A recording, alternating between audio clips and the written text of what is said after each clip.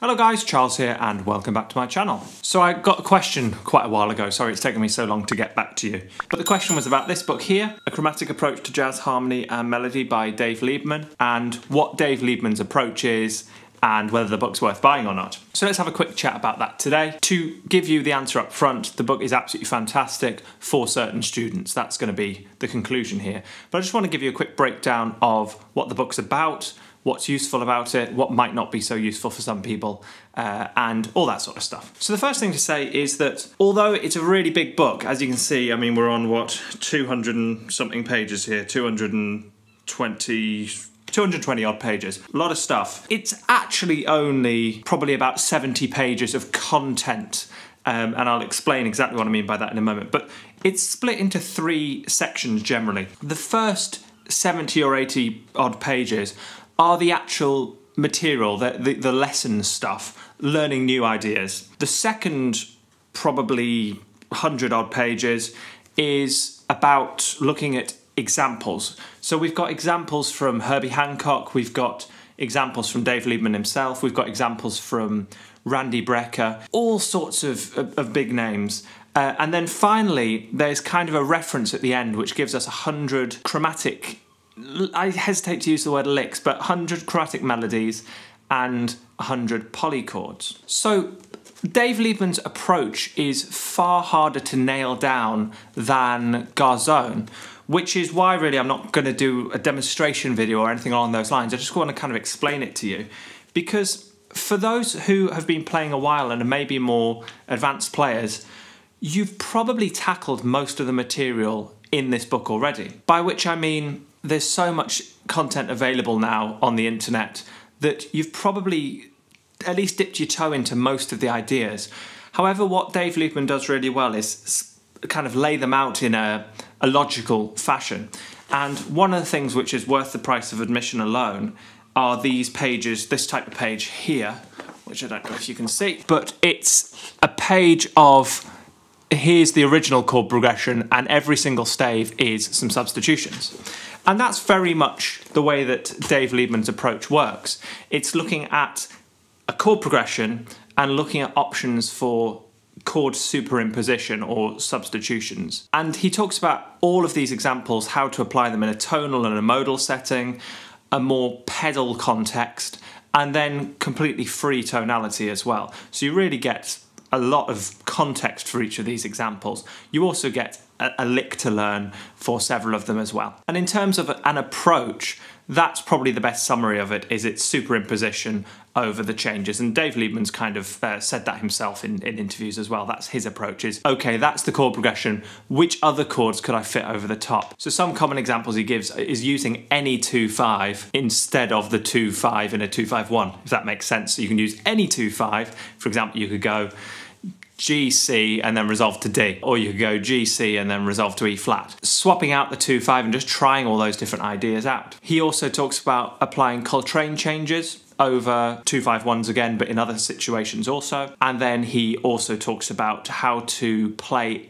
in an interesting and outside but not predictable fashion over single chord vamps or pedals, such as, you know, footprints, that sort of thing. The takeaway from that is try and use non-functional harmony over the top of pedals, because as soon as you start going through the cycle of fifths, as soon as you get locked into that, it sounds very predictable and I suppose almost a little bit corny or lame, which doesn't suit the modal aesthetic. Now the second part of the book, the transcriptions and analysis, this is really what probably most people who are watching this will be into, because the sort of people who are interested in it probably have already got their basics down. So if you are someone who feels, yeah, I can play over changes, I can outline chords using arpeggios and scales, and of course you need to be able to do that, because the whole point of superimposing a chord structure over another one is you need to be able to really clearly outline what that superimposed structure is. So you need to be sure that you can play really confidently over basic chord progressions before you approach this stuff. But seeing these analyses, I should say, over all sorts of solos. We've got John Coltrane here, we've got classical excerpt from Bach, we've got Chopin, we've got Scriabin, Schoenberg, we've got Dave Liebman playing over Softly as in a Morning Sunrise, so on and so forth. Like I say, we've got some Herbie in there, we've got some Randy, all sorts of stuff. And a thorough transcription of the solo, which really, if you just sat down and learned all the solos in here, I mean, you'd be an absolute beast. But also, Dave has added analysis and annotations, so he's explaining exactly what's going on. And then the final thing that's discussed heavily in this book is polychords. So polychords have a variety of definitions, and Dave goes through all the possible types in this book. He talks about how to solo over them, and then at the end of the whole book, we get a vocabulary list of 100 phrases and 100 polychords, interesting sounding chords. So just to really be clear about who this book is for, it is not for someone who's just getting into jazz. It's far too, I mean, it's very simple. I don't want to make it sound complicated, but you've got to have a basic understanding of what's going on in playing over changes already. So it's a little bit beyond that stage, but it's actually very accessible. If you're not really a big theory person, it's still a very good read. And there's a lot of text in here written in a very casual way, so it's very easy to read through.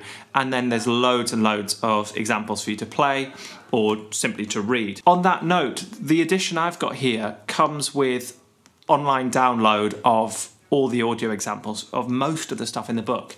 And as far as I'm aware, the price of the book doesn't actually say, I can't remember how much I paid for it, but 20 or 30 quid, something like that. I don't think the price is any different. So having those audio examples is a game changer. If you've had this book since the 80s, I think, when it was first published, buy the new versions simply to access those, because reading about it's one thing, but hearing about them's completely another. If you are someone who's a more confident player and you're interested in getting into the chromatic stuff, I'd probably recommend you don't go straight into this one, because it's less of a method. It's less of a do this, then do that, do that. I'd probably recommend you start with the George Garzone stuff, because the George Garzone stuff is step 1, do this. Step 2, do this. Step 3, do this.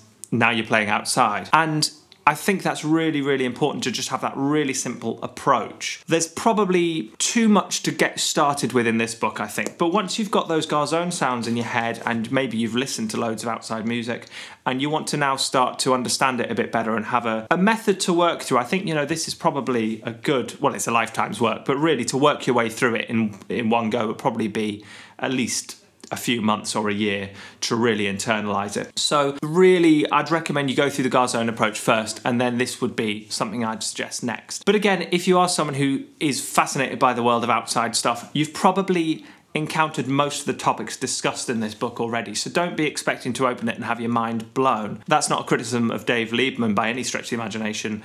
It's the fact that this book has been so impactful on jazz education that you've likely heard it secondhand by now in the year 2022 or whatever we're in, 2021. You've probably heard some of these ideas secondhand by now anyway, but Dave was the first person to really codify them and put them down, so he should get the credit, but you're unlikely to buy the book and be completely mind blown by every single thing.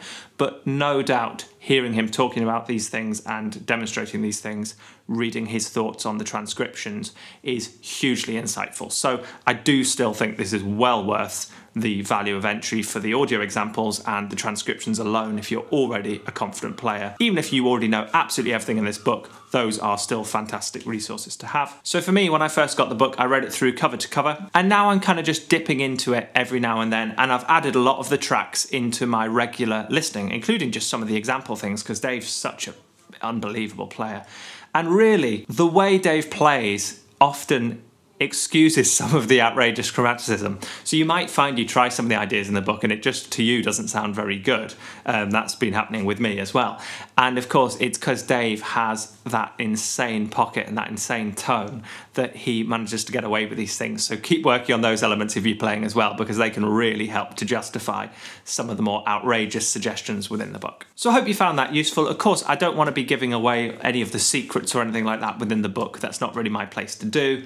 But hopefully that overview there is slightly useful for you, and you maybe have a better idea if it's worth diving into this book now or not.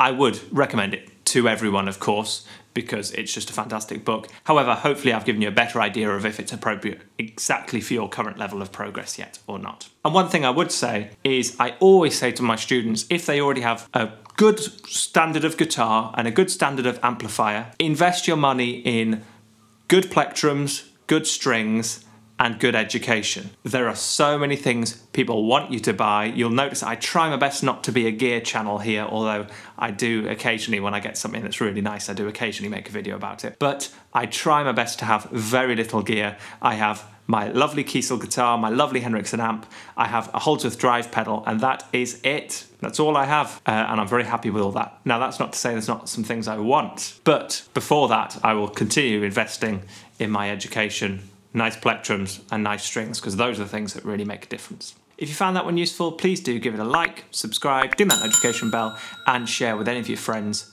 who need some dirty outside lines in their life. And as always, I hope you're all doing very well, getting plenty of practice in, and I very much look forward to seeing you in the next one. Cheers.